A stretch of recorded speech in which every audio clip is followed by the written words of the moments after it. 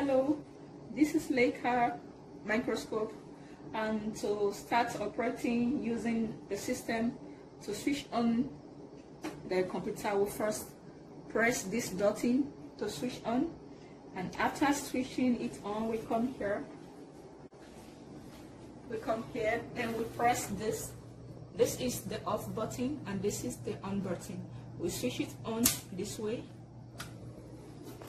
Right now the light is on red. The light is red, but we have to wait for it to turn green. Once it turns green, that means our computer is the Leica is ready to use. And now we can see the green light. That means the Leica microscope is ready to use. We have 3 objective lenses in using the Leica microscope. The first one, we will have the plan APO FOV 43.75.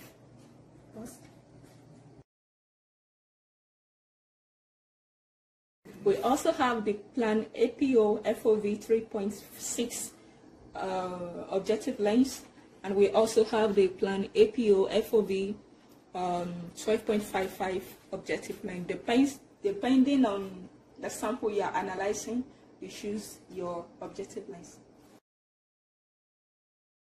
First, to change this objective lens and replace it with another objective lens, we first of all unscrew this button right here. Unscrew it gently, so with that, and then we hold it, and then you can be able to remove your objective lens.